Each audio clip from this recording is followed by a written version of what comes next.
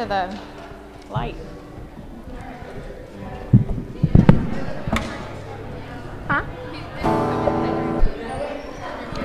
When he reads scripture, yeah.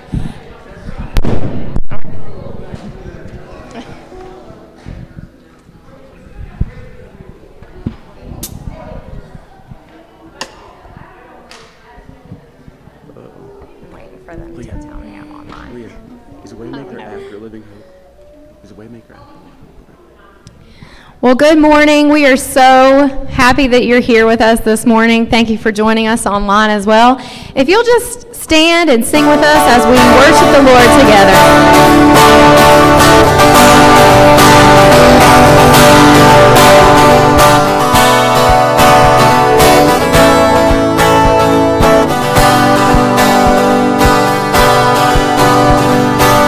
Who breaks the power of sin and darkness, whose love is mighty and so much stronger, the King of glory, the King above all kings.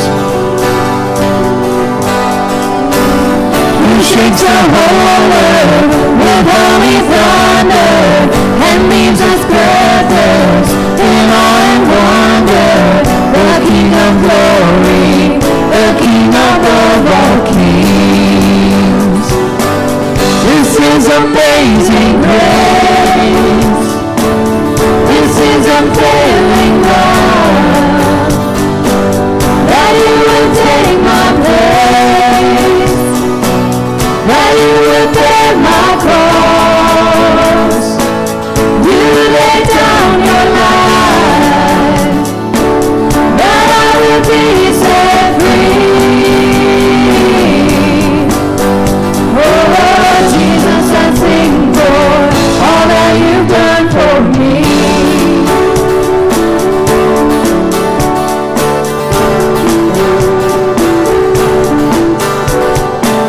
Who brings our chaos back into order? Who makes the earth a son and daughter?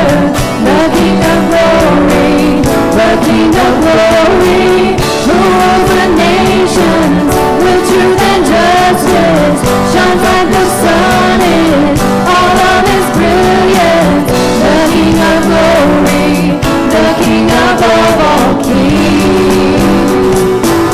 This is amazing grace. This is unfailing love. That you would take my place. That you would bear my cross. You laid down your life. That I will be set free. Oh, Jesus, I sing for all that you've done for me. Worthy is the Lamb who was slain. Worthy is the King who conquered the grave. Worthy is the Lamb who was slain. Worthy is the King who conquered the grave. Worthy is the Lamb who was slain. Worthy is the King who conquered the grave. Worthy is the Lamb who was slain. You are worthy, worthy, worthy. This is amazing grace. This is unfailing love. That you would take my place. That you would bear my cross. You laid down your life. That I would be set free. Oh, Jesus, I sing for all that you've done for me.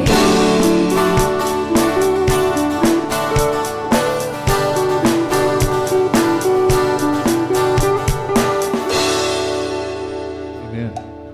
All right. Well, good morning, church family. And those of you who are joining us online, welcome. We're glad that you're tuning in, and it's just glad to be It's good to be in the house of the Lord together this morning. And here's what I want to do. First of all, if you're a guest with us, thanks for being here. If we could do anything for you, if you have questions about the church, we'd love to connect with you in some way. If you're online and you would like to connect with us and let us know that you're joining us, you can do that there in the chat, or you can do it by doing some kind of a text message thing. But we're just glad that you all are here with us this morning. So as we get started, I'm going to read a passage of Scripture for us this morning.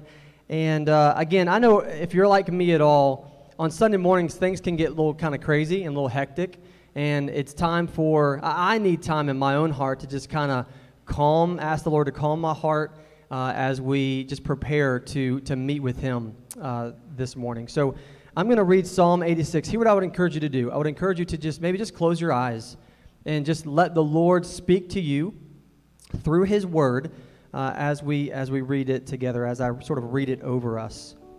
Psalm 86 says this: "Incline your ear, O Lord, and answer me, for I am poor and needy. Preserve my life, for I am godly. Save your servant who trusts in you. You are my God. Be gracious to me, O Lord, for to you do I cry all day long. Gladden the soul of your servant, for to you, O Lord, do I lift up my soul.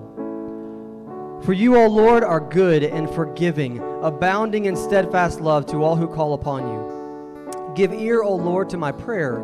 Listen to my plea for grace. In the day of my trouble I call upon you, for you answer me. There is none like you among the gods, O Lord.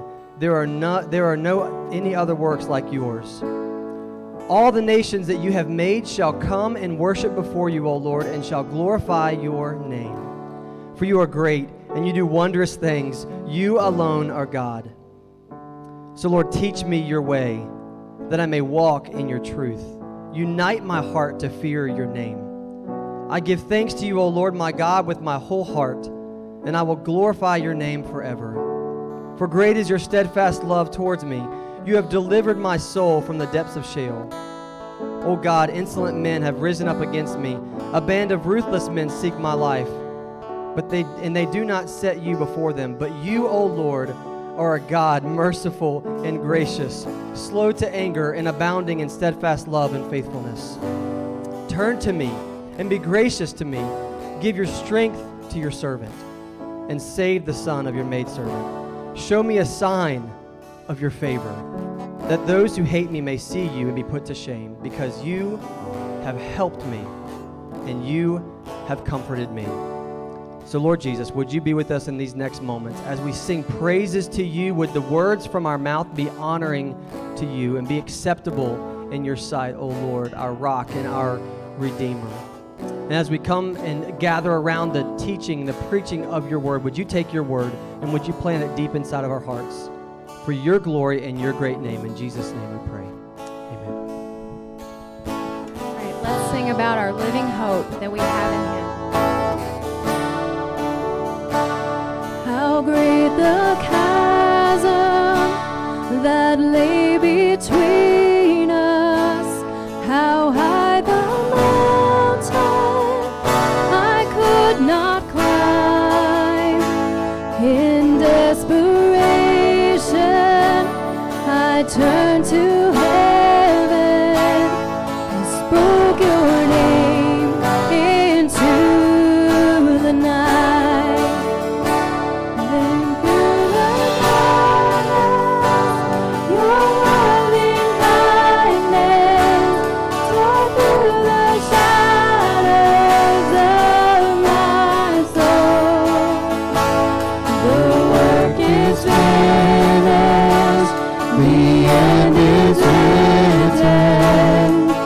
Jesus Christ, my living hope.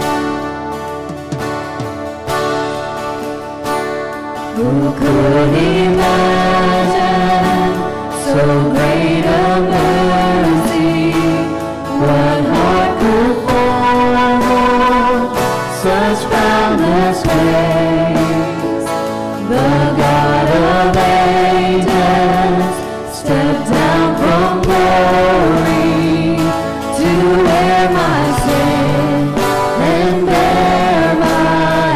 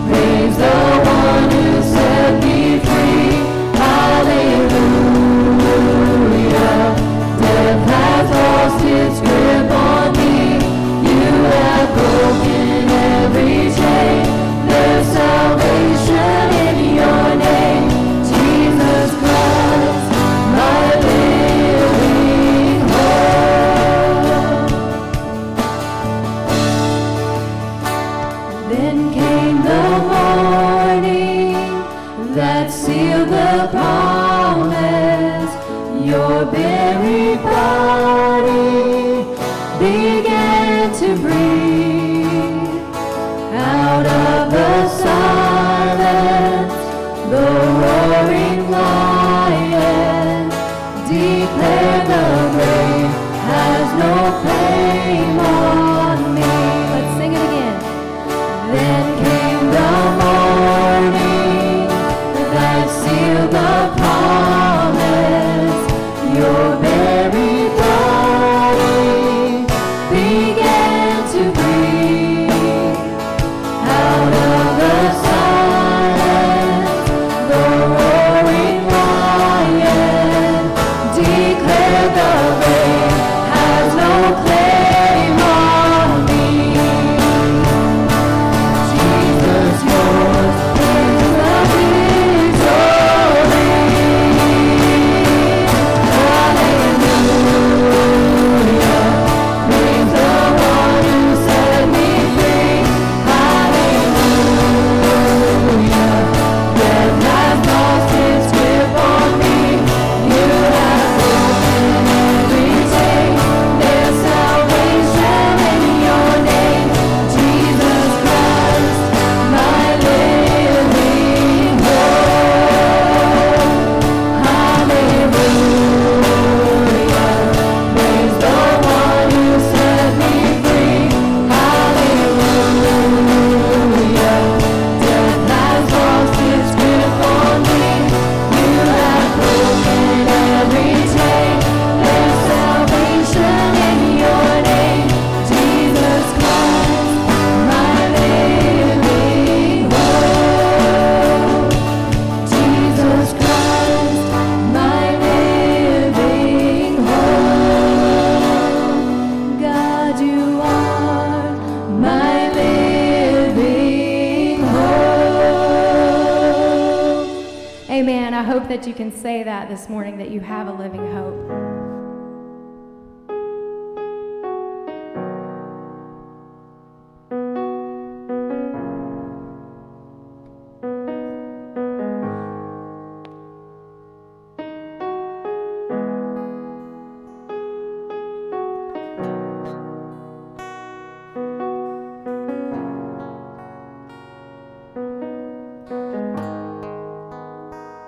You are here, moving in our midst.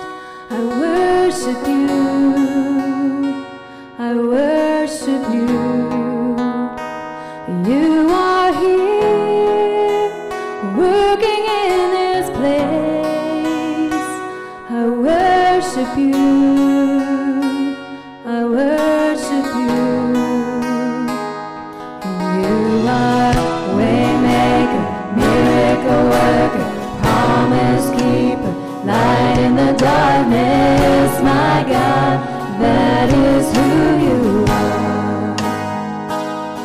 You are waymaker, miracle worker, promise keeper, light in the darkness, my God, that is who you are. You are here, touching every heart. I worship you, I worship you. You are here, healing every heart. I worship you, I worship you. You are here, turning lives around.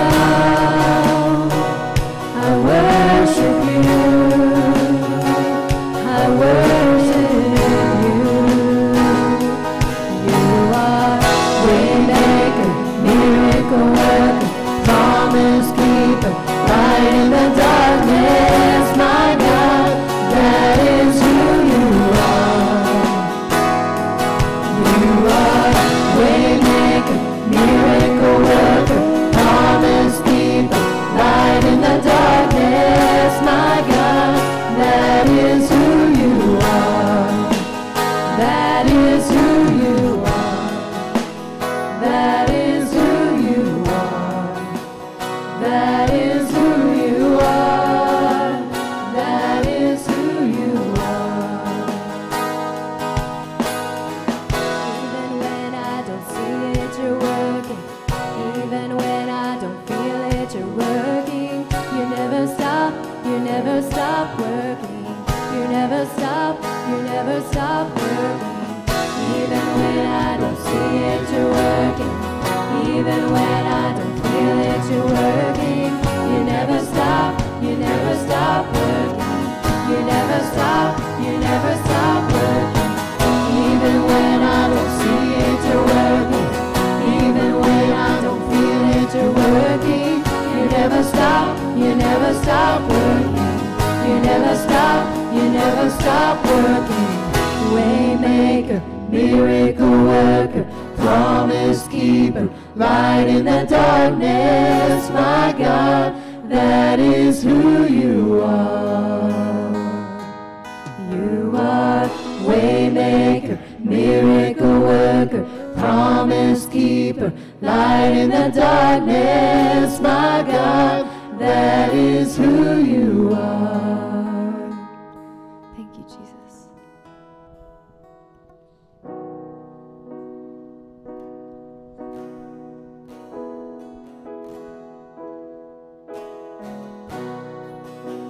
Worthy of every song we could ever sing, worthy of all the praise we could ever bring, worthy of every breath we could ever breathe. We live for you.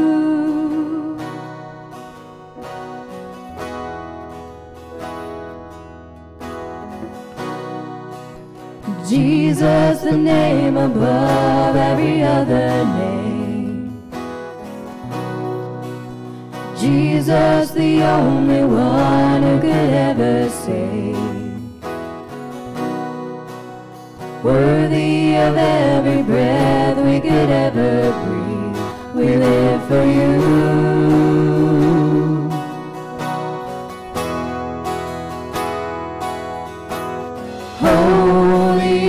There is no one like you. There is none beside you.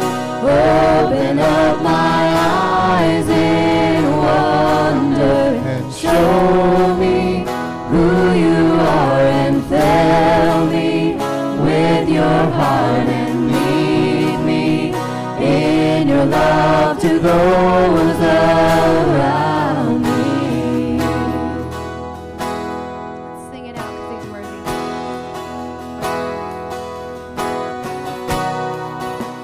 Worthy of every song we could ever sing, worthy of all the praise we could ever bring, worthy of every breath we could ever breathe. We live for you.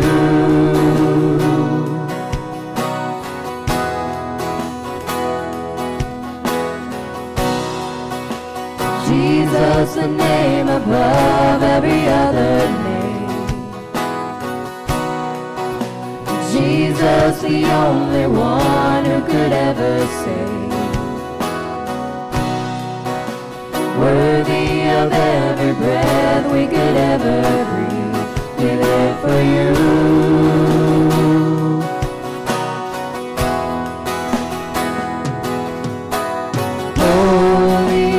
There is no one like you. There is none beside you. Open up my eyes in wonder. Show me who you are, and fill me with your heart, and lead me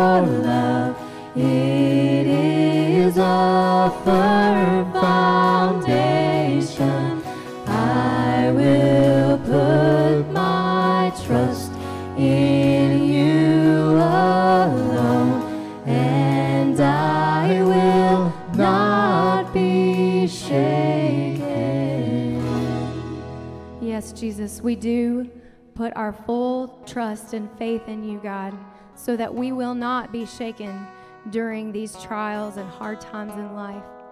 God, just strengthen us deeper in our relationships with you. As we open up your word, would we just be surrendered and fully listening to what you have for us, and that we would not only be hearers of the word, but that we would be doers of the word. We thank you, Lord, for being able to gather this morning, and it's in your name we pray. Amen. We have a kids lesson, or do we? Yes, we do. And then the kids will be dismissed to class.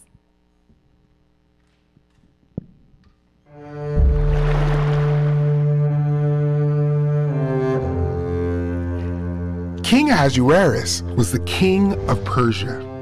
Many years earlier, when Cyrus was king, he sent some of God's people back to Judah to rebuild the temple in Jerusalem. Some of God's people stayed in Persia. God's people were called Jews because they were from Judah. The king of Persia chose Esther to be his queen. Esther didn't tell the king that she was a Jew.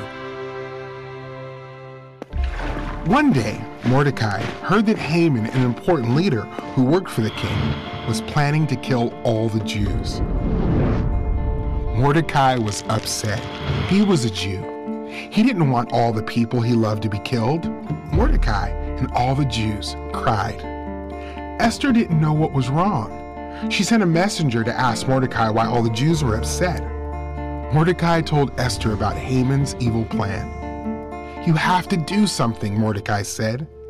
"Ask the king to stop Haman. Ask him to save the Jewish people." Esther sent a message back to Mordecai. "No one can approach the king unless the king calls for that person first," Esther said. "The punishment is death. Unless the king holds out his scepter, then you may live." "You're a Jew," Mordecai said.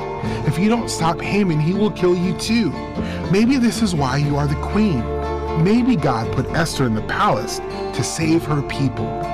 Esther asked Mordecai and the Jews to fast for 3 days. Then Esther would go to the king, even if it meant she might die.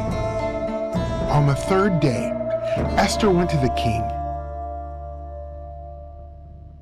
He saw Esther and held out his golden scepter. "What is it, Queen Esther?" the king asked. "What do you want to ask me? I'll give you anything, up to half of my kingdom." Esther said, "Would you and Haman come to a feast today?" So Haman and the king went to Esther's feast. After eating, the king said, "What do you want, Queen Esther? I'll give you anything, up to half of my kingdom." "Come to my feast tomorrow," Esther said. The king agreed. The next day, Haman and the king went to Esther's feast. After eating, the king said, "What do you want, Queen Esther?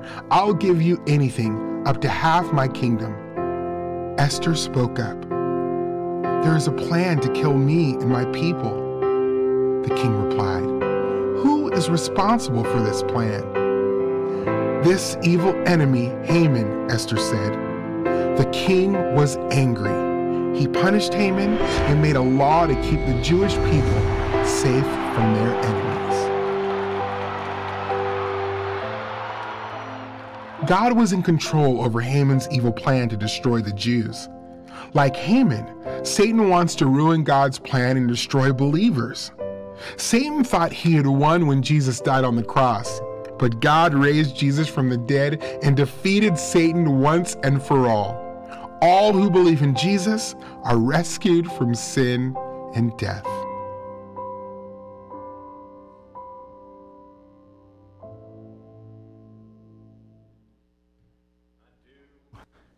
I do love the story of Esther, how it shows God's providence working even when we don't see it. Kids can go ahead and go to class. I know you've been looking forward to hearing that.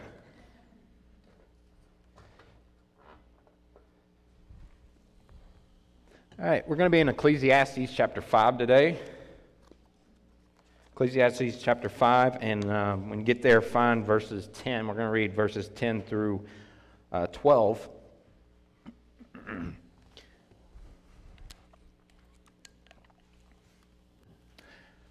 Happy 4th of July, everybody.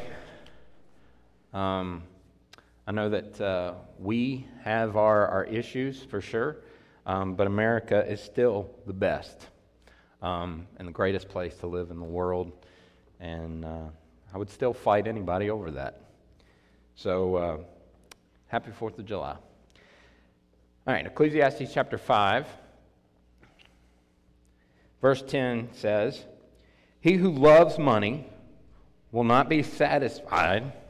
Ooh, that was nice.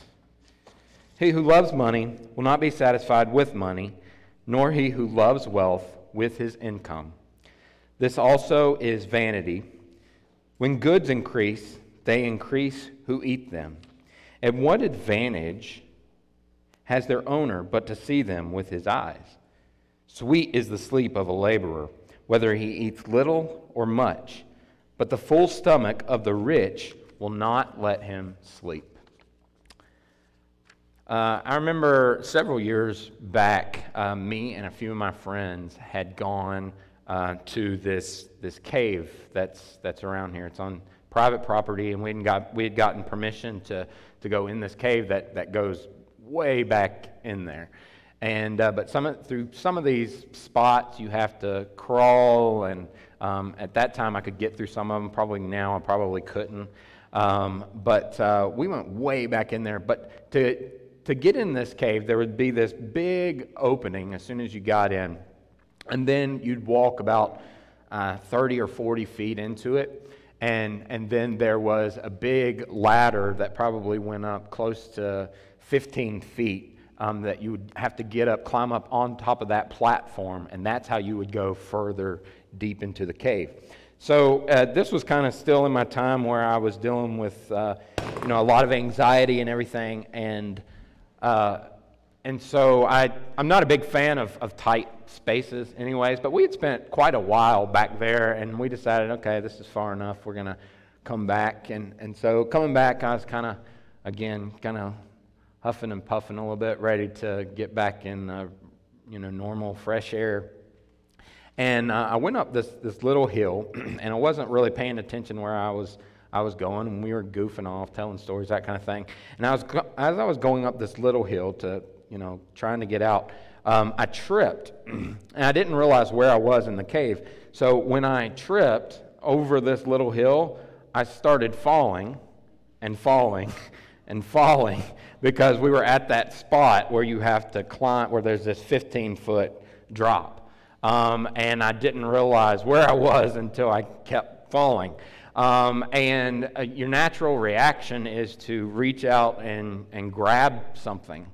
Sure enough, when I hit, where you climb up right there, I knocked the ladder over. There's all these rough rocks, and there was glass there and everything. And how I didn't hurt myself, I don't know, but I ended up falling like right on my hip, and I was perfectly fine. Jared Goff, one of my friends, was with me. Another friend, one of my friends, Brad, was there. Jared remembers saying afterwards, shouting, like, "Kevin!" And he said, "I felt just like the mom on Home Alone." And so here's this visual of grasping at air. There's nothing to it. You're not going to find any kind of support there. There's no substance to it. And that's what Solomon keeps coming back to in this book, showing us that a lot of these things that we default toward and have tendencies to find fulfillment in, just grasping the wind. There's nothing of substance. And the topic that he's going to talk about in Ecclesiastes 5 and 6 is wealth. Material possessions, money. And so last week, Pastor Jared talked about the vanity or the emptiness of oppression and isolation. That is, in this world we see injustice, and it shows that there is vanity under the sun.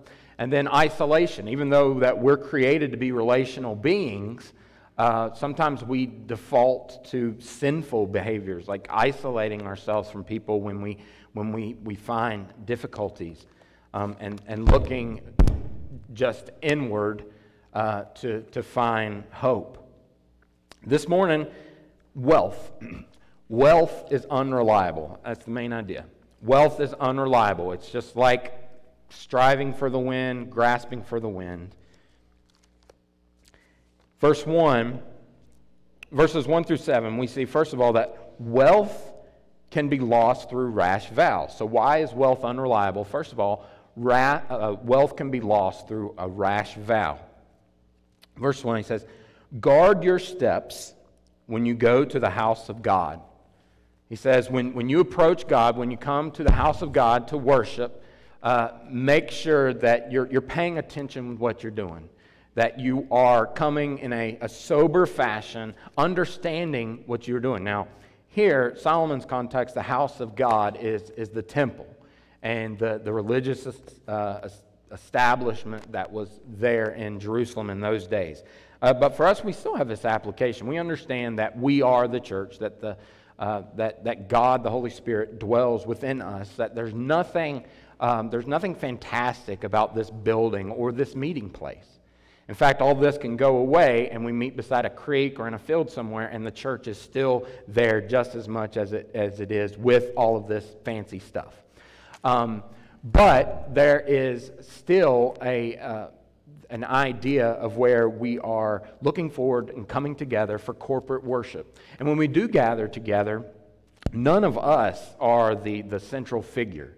That is, the people that sit and participate in worship, that they're not the central figures. The pastors are not the central figures. The worship leaders are not the central figures. The central figure of all that we do is God. And when we gather, we're supposed to take that soberly. He says, guard your steps. Pay attention to what you're doing. He says, to draw near to listen is better than to offer the sacrifice of fools, for they do not know that they are doing evil. Again, in the temple system, they had the sacrificial system established, so people would bring trespass offerings, guilt offerings, Thanksgiving offerings, and sometimes people would bring their offerings, the lamb, maybe doves, or grain offerings, and what would happen is they were just kind of going through the motions. And so the sacrifice of fools here isn't necessarily that they weren't bringing their best, but they were still going through the motions of whatever. It was superficial religion. And so here for us today, we can still have surfacey, superficial religion, can't we? Much like the Pharisees had it.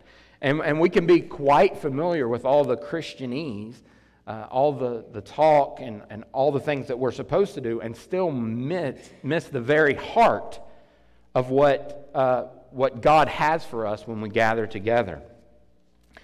So the sacrifice of fools can still be performed today by superficial religion. Verse 2 says, be not rash with your mouth, nor let your heart be hasty to utter a word before God. For God is in heaven, and you are on earth, therefore let your words be few. So what he's saying is, when you come to the place of worship, you should have ears for listening more than a mouth for speaking, to find out what God has for you. And this should be the same way in our prayer lives. Oftentimes we pray and ask God for stuff, but our prayer lives aren't complemented with the Word of God. And so we might have a mouth that wants to tell God what He should do, but not ears to hear what He is telling us to do, and how to align our lives according to His will. I'm not going to give up on this mic yet because I really hate holding the handheld, okay? So in that day, what was big in the religious system was making vows. Like if you made this public vow, people would think that you were something. And by the time of Jesus' day, with the Sadducees and Pharisees, it had really degraded into this hierarchy of the more serious you were of taking a vow, the more serious thing that you would swear by. So this was not unknown to people not to make stupid vows, because in Deuteronomy chapter 23, verse 21 and 23, as part of the Mosaic law, God said, if you make a vow to the Lord your God, you shall not delay fulfilling it. For the Lord your God will surely require it of you, and you will be guilty of sin. But if you refrain from vowing, you will not be guilty of sin. You shall be careful to do what has passed your lips, for you have voluntarily vowed to the Lord your God what you have promised with your mouth. All right, so there was already this known thing that you shouldn't make rash vows. And because of that, there would actually be, this passage goes on to say that there was obviously some kind of temple messenger that would go around and kind of, for accountability, check on people and see how they had done with their vows. And this probably has some kind of financial context, that people got into the emotions of a worship gathering or something at the temple with all the sights, the smells, and what they would hear, and they would just make this vow that I'm going to give God, a quarter of my earnings or a quarter of my harvest or whatever. And then after the emotions and everything have left, they kind of start to rethink this vow that they had made. And God says, don't do that, because I'm more holy and I'm more serious than that. Let's see, where is the wireless mic?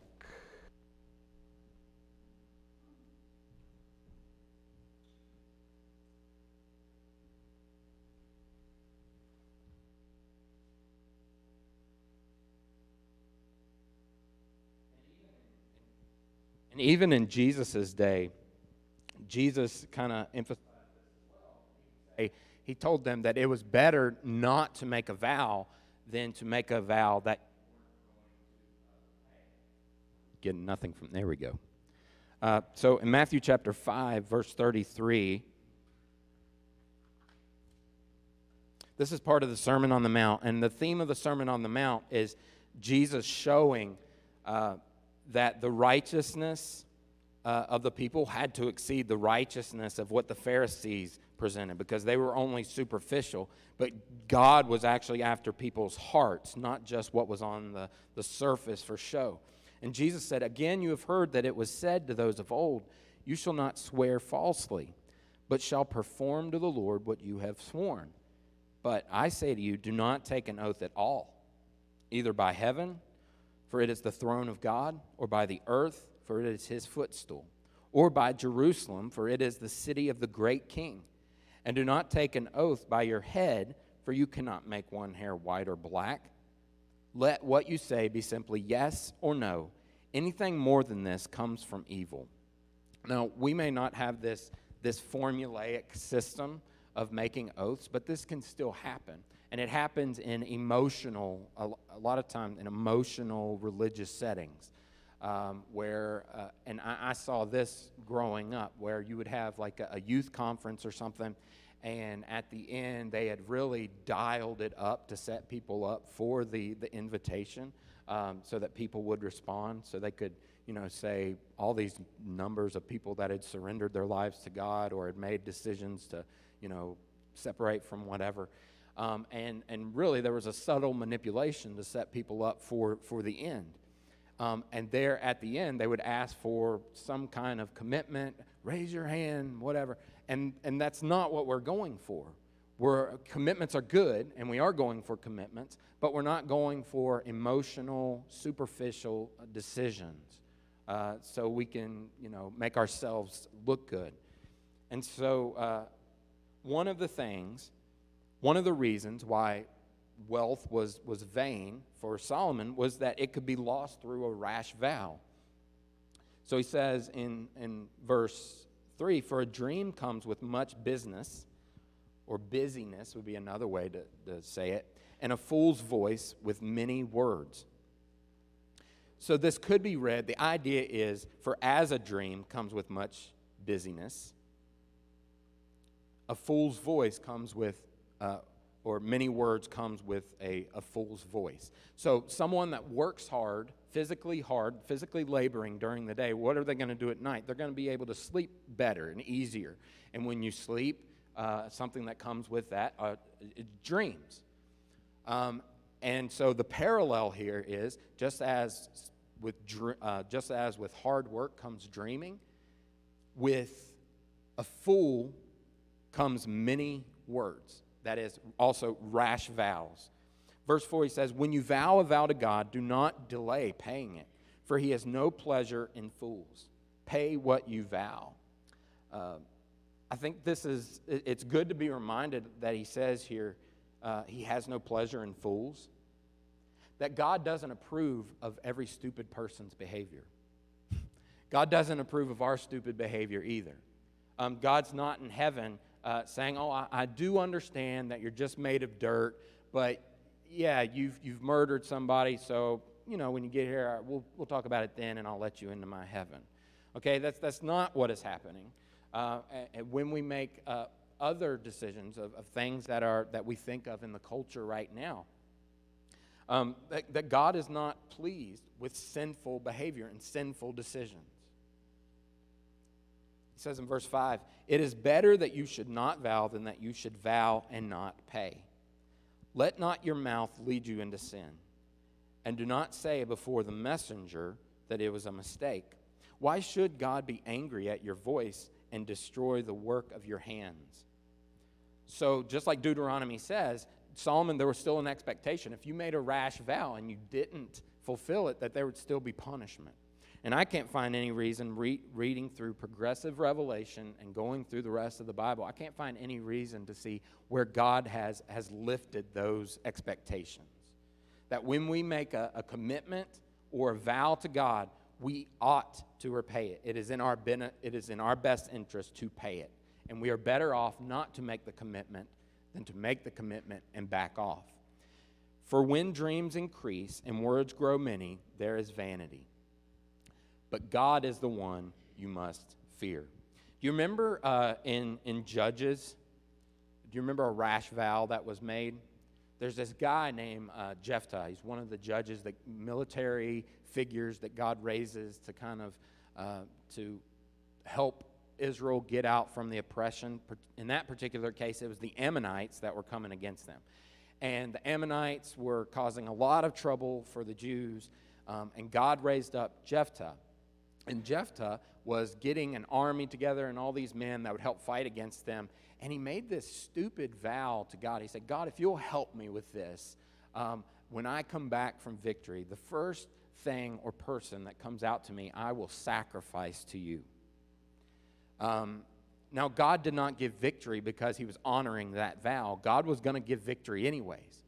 But Jephthah made this stupid vow, assumingly it's because he wanted to look spiritual amongst his peers. But he made this stupid vow, and God did indeed give them the victory. And when he came home, who's the first person that comes out to greet him? It's his daughter. And the text actually says that he carried out what he said he would do. And now if you just take a plain approach to Scripture, within the context of Judges, there's a lot of bad leaders that make a lot of bad decisions. And if you just take a plain approach there, he carried out what he said he was going to do, which was foolish to make the vow, and it was foolish to pay it as well. All right, so wealth can be lost through rash vows. Secondly, wealth can be lost to a corrupt government. Wealth can be lost to a corrupt government. Can I get an amen? All right, I figure I would. Verse 8, if you see in a province the oppression of the poor and the violation of justice and righteousness, don't be amazed at the matter. For the high official is watched by a higher, and there is yet higher ones over them. But this is gain for a land in every way, a king committed to cultivated fields. All right, so what we see here is Solomon was quite aware that in that culture, and maybe within his own kingdom, there was this thing that we could call systemic corruption. That there were officials that were watching out for each other's backs. one would act corruptly and the other one would kind of cover his tracks, make sure that he would not be held accountable for it. So wealth can be lost to a corrupt government. Government making arbitrary decisions that's not based in the interest of the people. Thirdly, third reason why wealth is unreliable is because enough is never enough.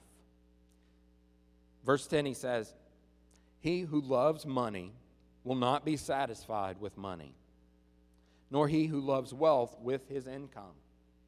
This also is vanity." It doesn't matter how much you amass, Solomon says that you're always going to want more. That it's hard to come to a place where you said, "Oh, I've finally gotten enough." And there's something about our human flesh and our human spirit that just does that. We want to amass things, but it can never be enough. We always have this attitude of just a little more, just this one more thing.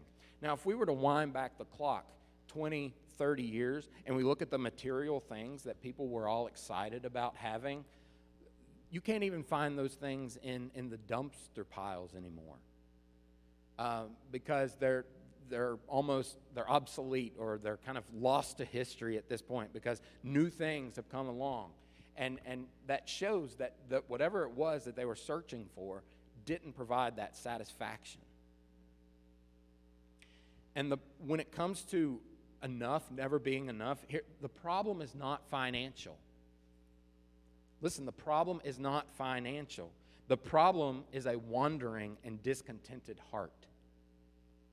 So physical money and stuff can't fix spiritual problems. Right? Spiritual problems can only be fixed with spiritual answers. So even as I speak this morning, I know I would be sitting there and probably trying to find a loophole. And my mind would probably be justifying, well, just this one more thing. Just a little more. Maybe just one more expansion on the house. Maybe just one more newer vehicle. Maybe just one more thing. And that's the trap.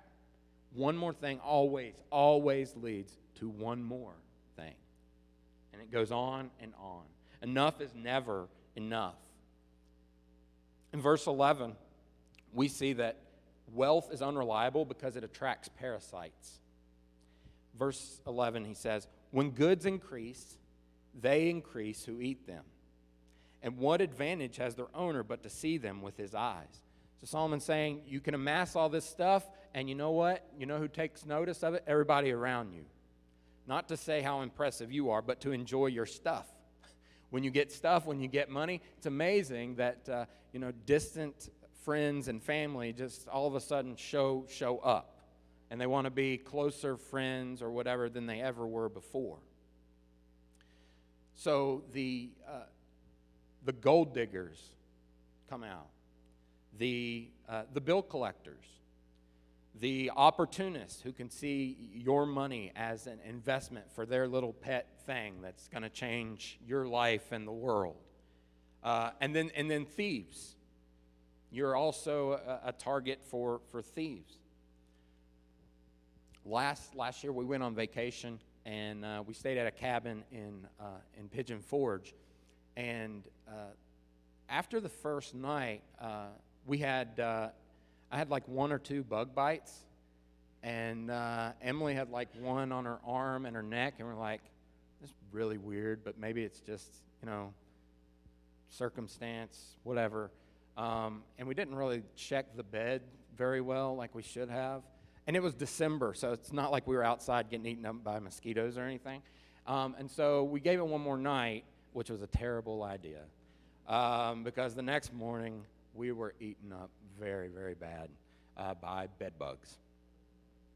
And so sure enough, we rip off the sheets, pillowcases and everything, check the little seams in the mattresses, and there's bed bugs crawling all over the place. The thing about bed bugs is they don't fly, they don't really jump, they just crawl. they're opportunists. That is, when the prey is there, they come out in the middle of the night, suck your blood, get a nice feast, and go back to wherever it was that they're hiding. So Solomon is saying, when you do gain wealth, if and when you do gain wealth, there's going to be parasites. There's going to be people that come along, and you know what? You're not going to be able to enjoy that stuff like you thought you were going to. Maybe your own family won't be able to enjoy the benefits of that. Next, wealth can be lost through bad investing. Wealth can be lost through bad investing. Verse 13, there's a grievous evil that I have seen under the sun. Riches were kept by their owner to his hurt, and those riches were lost in a bad venture. So here's this guy that he had money and he had wealth, but he didn't use it wisely. Apparently he didn't give back to God with it, which, by the way, is the only sure investment that you really can have in this world. He didn't give back to God with it. He didn't use it wisely, but what he did do is he kept it and was very frugal with it until this opportunity came up. You know that friend, that second cousin, whatever, comes to him and says, boy, if I got an opportunity for you. And so he buys into it, he makes this investment, and he loses it all. And Solomon goes on to say, and he is a father of a son, but he has nothing in his hand. So by the time he passes on, the son's not going to get any of it. There's none of it left. Verse 15, and as he came from his mother's womb, he shall go again, naked as he came, and shall take nothing for his toil that he may carry away in his hand. We don't know how he amassed his wealth, how it came to him, but it was gone really fast. Verse 16 says, this also is a grievous evil. Just as he came, so shall he go.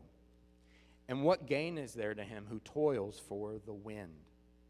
Moreover, all his days he eats in darkness, in much vexation and sickness and anger. So the picture here in verse 17, it's not really clear. It could mean that he had toiled all day. That is, he would eat breakfast in the morning while it was still dark. He would eat dinner at night when it was still dark. And during the daytime, all he was doing was working. And then he lost it all. Or that he has lost it all, and then he's come to a point where he has found himself in despair because he's at a point in life where he's not getting it back. Either way, Solomon sees this as, again, an argument for emptiness, that wealth is fleeting. It's unsubstantial, it's temporary, it can't be trusted. It is unreliable. All right, next, let's skip down to verse 7 of chapter 6. Skip down to verse 7. We'll come back here to verse 18 in just a second. All right, next point is, even if a person retains their wealth for a lifetime, death spoils it. Even if a person retains their wealth for a lifetime, death spoils it anyway. Verse 7 says, all the toil of man is for his mouth, yet his appetite is not satisfied.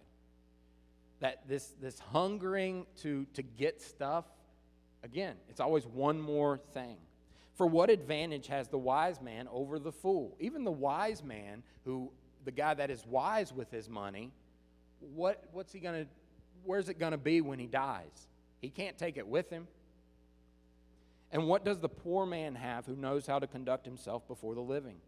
Better is the sight of the eyes than the wandering of the appetite. This also is vanity and a striving after wind. Whatever has come to be has already been named, and it is known what man is, and that he is not able to dispute with one stronger than he. The more words, the more vanity, and what is the advantage to man? For who knows what is good for man while he lives the few days of his vain life, which he passes like a shadow? For who can tell man what will be after him under the sun? The richest people that we can think of in our world today, even if they do amass wealth, even if they do impressive things with it, kind things with it, and I'm not saying that we shouldn't, and I'm not saying wealth in and of itself is a bad thing. If God gives any one of us wealth, that's a blessing. But we have to be wary of thinking that we can find satisfaction in that at all, or fulfillment. Because the person who has the most money in this world, you know what? When death comes, the game's over. There's nothing else that money can help him with. Flip over to 1 Timothy chapter 6. Paul, in 1 Timothy chapter 6, Paul's writing to a young pastor. He's probably in his early 30s. And one of the things, even in the early church, one of the stumbling blocks for pastors was money. It's here today. You have the prosperity preachers that tout the Bible and tout Christian things in order to gain money. And some of these guys like Benny Hinn, they have servants, they have chauffeurs and everything. And these are the guys that are supposed to be the ministers, the servants. But even in Paul's day, it was a problem. And so in 1 Timothy chapter 6, verse 6, Paul warns Timothy about the dangers of greed. He says, "Now there is great gain in godliness with contentment. For we brought nothing into the world, and we cannot take anything out of the world. But if we have food and clothing, with these we will be content. But those who desire to be rich, they fall into temptation, into a snare, that is a trap. They never see it coming until it's too late. And no one ever does. Into many senseless and harmful desires that plunge people into ruin and destruction. It is through, for the love of money is a root of all kinds of evil. It is through this craving. Here's the worst consequence of the greed that Paul was talking about. He already talked about that they fall into temptation, into a snare, into senseless and harmful desires. They plunge people into ruin and destruction. But here's the worst consequence of them all, here in verse 10. It is through this craving that some have wandered away from the faith. And he's talking in a context not just to church members, but pastors as well. And warning Timothy of this danger. That someone who is so called by God, in love with God's word, eager to align his life and the church's life with what God has for them, can wander away from the faith because of greed. Enough is never enough. Back to Ecclesiastes. Even if a person retains their wealth for a lifetime, death spoils it. All right, let's go back to verse 18.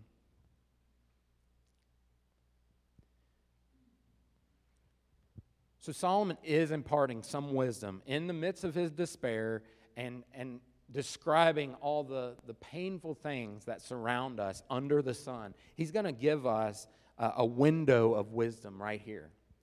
So here it is. Instead of looking for the next thing and the next thing and the next thing, enjoy what God has given you. Instead of focusing on the next thing, what God has not given you, or being envious of what somebody else has, enjoy what God has given you. Verse 18, "Behold, what I have seen to be good and fitting is to eat and drink and find enjoyment in all the toil with which one toils under the sun, the few days of his life that God has given them. For this is his lot. Everyone also to whom God has given wealth and possessions and power to enjoy them, and to accept his lot and rejoice in his toil. This is the gift of God. For he will not much remember the days of his life, because God keeps him occupied with joy in his heart." All right, so the things that God has given us, those are gifts. Those are gifts, and we should be appreciative of the gifts that God has given us. And we should enjoy what he has given us and not be disappointed, depressed with what he has not chosen to give us. And we should be we have to strive, and it takes discipline to enjoy what God has given us. Because God does not, enjoyment itself is a gift. That is, some people God allows to have a lot of things, but He does not allow them to enjoy them. And you've probably known people like that in your life. That they might have all kinds of money, huge houses, all kinds of cars, the nicest watches, cell phones, the newest iPhones, whatever. And their marriage is in a wreck. Their kids are in rebellion. Whatever is happening. So we should not take the things God has given us for granted. He goes on to say in verse 1, there is an evil that I have seen under the sun. It lies heavy on mankind. A man to whom God gives wealth, possessions, and honor, so that he lacks nothing of all that he desires. Yet God does not give him power to enjoy them, but a stranger enjoys them. This is vanity. It is a grievous evil. If a man fathers here's a hypothetical here. If a man fathers 100 children and lives many years, so that the days of his years are many, but his soul is not satisfied with life's good things, and he also has no burial, I say that a stillborn child is better off than he. So a man who can amass all these things and still not find enjoyment in them, he says, the stillborn child, or the child that dies in a miscarriage, is better off than him, because he or she hasn't had to deal with all the vanity that is under the sun and all the despair that is under the sun. Verse 4, still talking about the stillborn child, he says, for it comes in vanity and goes in darkness. He says the stillborn child, at least it comes and then it dies. It doesn't have to deal with vanity. And in darkness its name is covered. Moreover, it has not seen the sun or known anything, yet it finds rest rather than he. Even though he should live 1,000 years twice over, yet enjoy no good, do not all go to the one place? Again, here is a guy that had it all. He tried it all, and particularly with wealth, he could tell us from his experience that you're not going to find satisfaction in it. Look at Donald Trump, a very wealthy guy. All right, married to supermodels, can go anywhere in the world that he wants to, but he's not happy with that, right? He wants something more. He wants to be the most powerful man in the world. So he becomes president. And even beyond that, he won't find satisfaction in that. I would say Ecclesiastes 5 and 6 is not one of the popular passages that you'll hear from a prosperity preacher at all, because that is their message. God wants to make you wealthy and healthy, and if you're not, it's your fault. And of course, the key to getting that health and wealth is what? Giving to their ministry, right? That's the key. That unlocks it. But enjoy what God has given you, and not be greedy for more. Have you ever heard heard how the animal trappers who would trap animals in order to use them as exhibits in zoos? One of the particular animals that they had a really hard time catching was a ring-tailed monkey, because they were so agile. They were just hard. They were smart. They were very intelligent. And so they had a really hard time capturing this ring-tailed monkey. But the locals, the natives, figured it out. And they finally got with them and saw what they did. And so what the Zulus would do is that they would take this particular melon that was native to the land. They would use that as a bait. They would drill a little hole in it.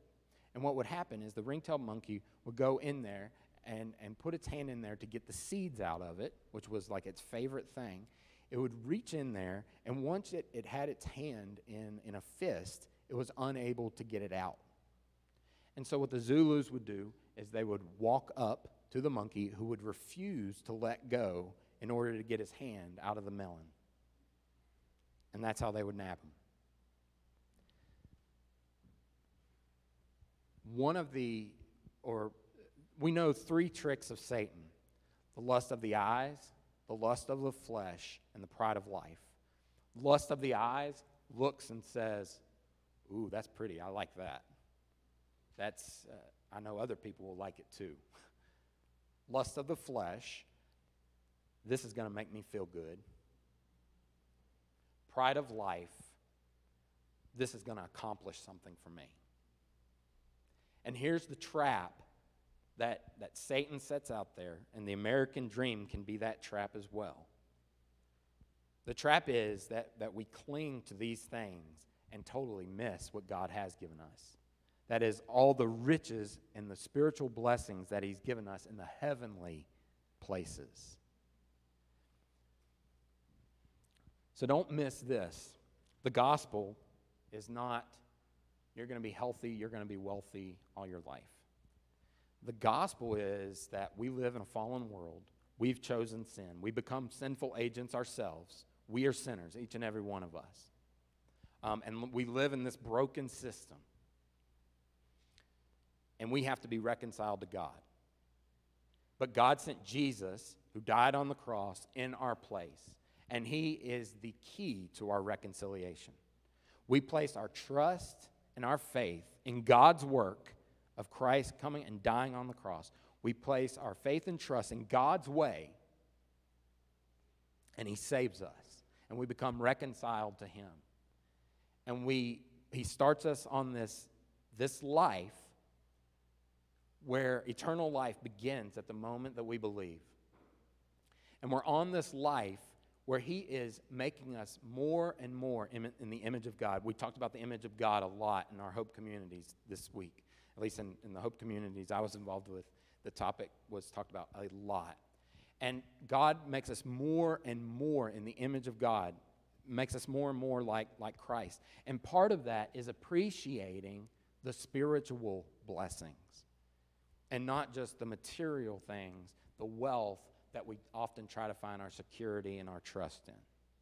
All right? So here's this other thing that Solomon points out, that, and most of you have heard this before, and we really, at our heart of hearts, we believe this and we know this, but we don't always practice it because we're just kind of caught up in the flow of everything that goes on around us, expectations that family might have, or just keeping up with the Joneses. But if we do that, we're not going to find satisfaction in it. So 20, 30 years from now, you've gone after this pursuit of wealth to find satisfaction, and you look back and say, somebody should have told me that it was all empty. Well, I did, okay? I've done my part. Let's pray. Lord, thank you for the road signs that you put in our life to show us where there is danger, where there is emptiness, where there is just fleeting things. Lord, it's easy to say that we have all these spiritual blessings in Christ, but we're beings that think in concrete ways. We think in specifics. And God, help us to take hold of the things that you have promised us. Help us to appreciate and to live our lives based on these spiritual blessings. Lord, justification before you. That you've declared us righteous. You've given us all the rights, and you've given us your name. We have the rights to live as sons of God, as citizens of the kingdom of Christ. Lord, you've given us your Holy Spirit that even with our human flaws, our personality flaws, He produces things in us like patience and self-control and meekness and love and joy to help overtake all of our flaws of our flesh. God, help us to embrace the things that can't be seen, looking forward to the eternal, where you will make those things much more concrete and more material than they are now. But for now, Lord, we walk by faith and not by sight. And God, we thank you for we don't want to go to the extreme and celebrate asceticism and, discipline to the point where we didn't enjoy nothing. That's also ridiculous, Lord. Because we know we have to have money to live, we have to pay our bills. But Lord, just help us to have the right perspective on those things and not to have those things have us. Lord, thank you for the wisdom that you do give us, the experiences of others that have gone before us that teach and communicate to us, Lord. In Jesus' name, amen. Will you go ahead and stand up with us? We're going to sing Song of Worship. If you need any kind of prayer this morning, maybe it's something completely different from what we've talked about, and you'd just like to have someone talk or pray with you this morning, we would love to do that. All you have to do is walk forward, and one of us will come up and just kind of see what's going on and how we can help. But I invite you to do that this morning.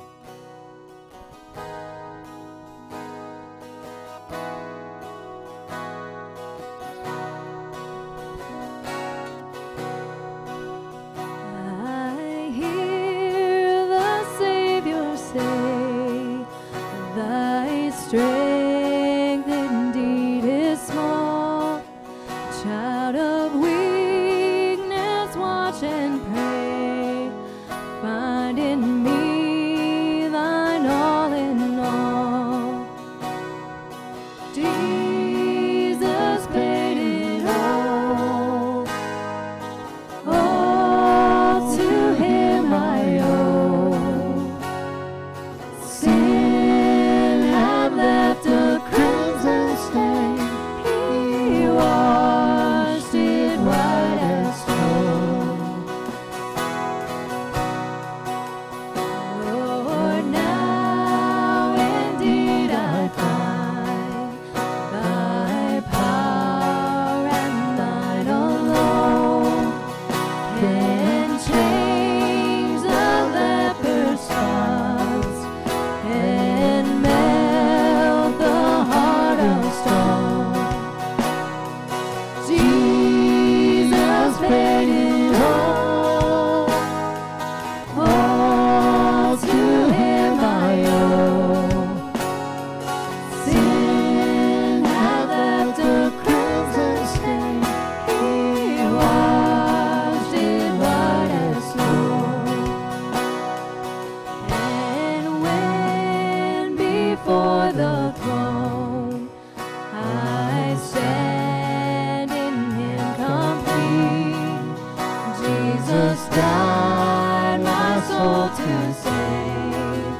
My lips shall still repeat, Jesus paid it all. All to him I owe. Sin had left a crimson stain. He washed it white as snow. He washed it white as snow.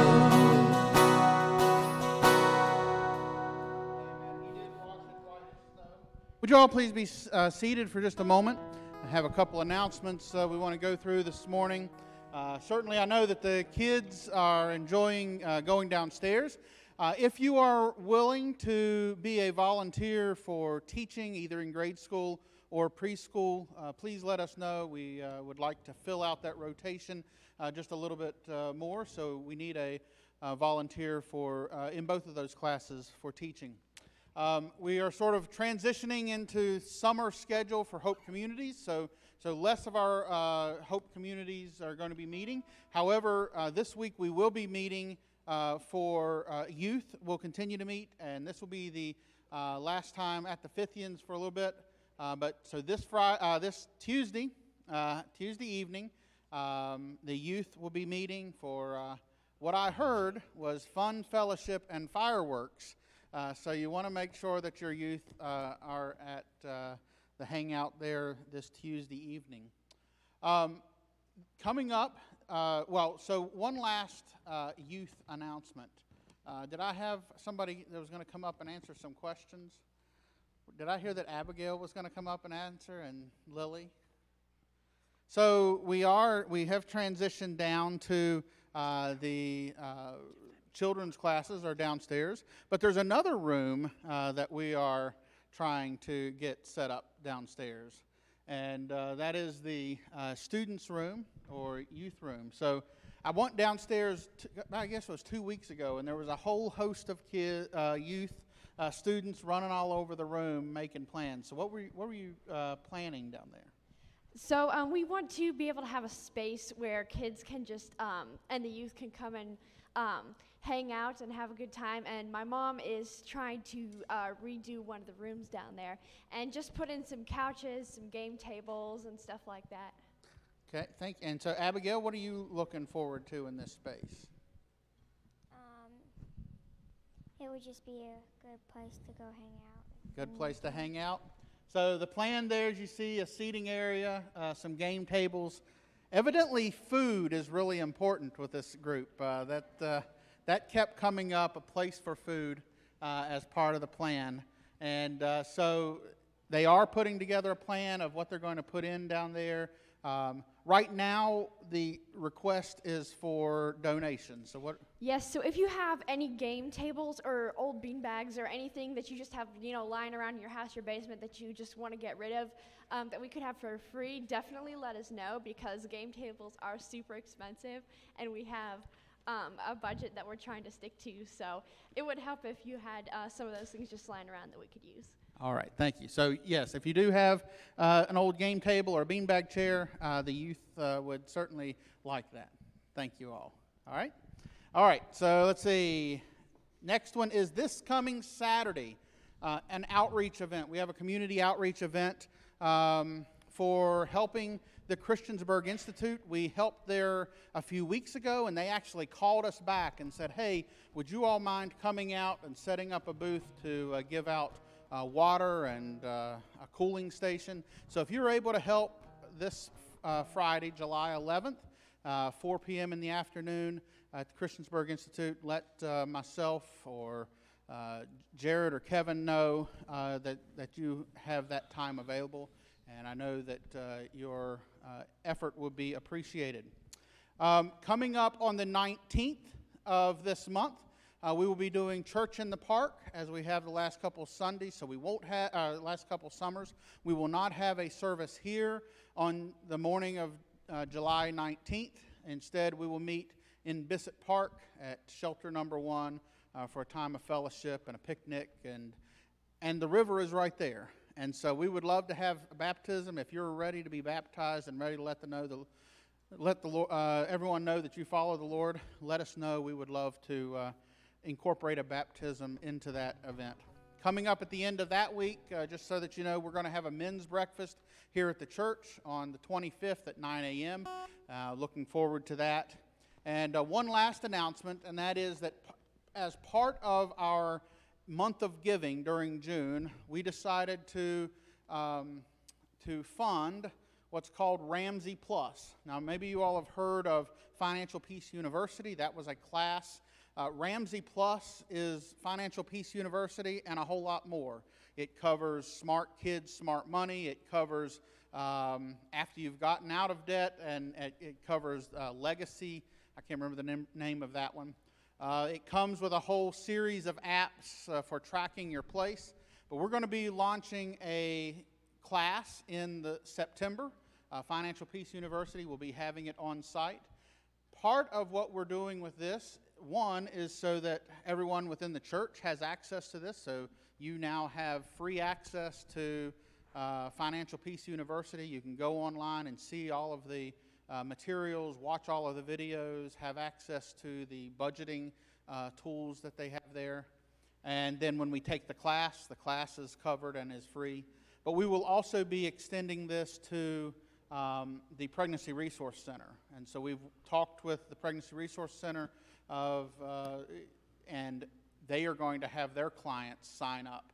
And we will be able to offer this for free to them, to these families as they are struggling to get on their feet. We can offer this service for them as well. So it's a way that we can support not only our church, but our community as well. All right. What song are we going to sing as we go out of here? Oh, We're going to go out of here continuing. Jesus paid it all. We're going Y'all to stand up. praise the one who paid our debt. Oh, praise the one who paid my debt and raised his life up from the dead. Oh, praise the one who paid my debt and raised his life up from the dead. Oh, praise the one who paid my debt and raised his life up from the dead. Oh, praise the one who paid my debt and raised his life up from the dead. Jesus paid it all to him I owe. Sin had left a crimson stain, he washed it white as snow. We thank you for being here this week. We hope you have a wonderful week.